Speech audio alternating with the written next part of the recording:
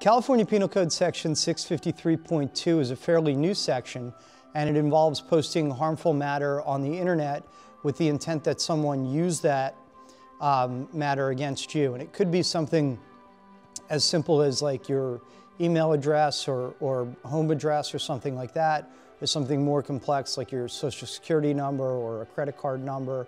But the gravamen, the point behind the crime is that it's to get someone to use that so that you'll be harassed or harmed.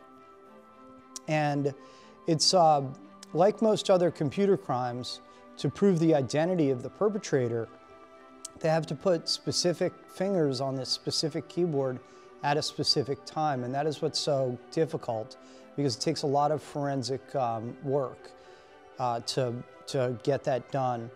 In California, we have not seen a lot of these prosecutions yet. They just don't. The crimes are on the books, but the local police departments don't really have the people and the facilities to do these cases.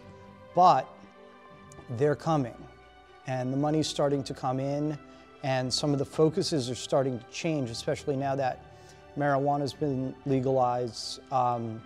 Some of the focus on drug crimes and things like that are turning to cybercrime, and we are starting to see more of sort of the regular cybercrime like theft, and it won't be very long until we start seeing cases like this, because this is a fairly common thing, especially among younger people, to do.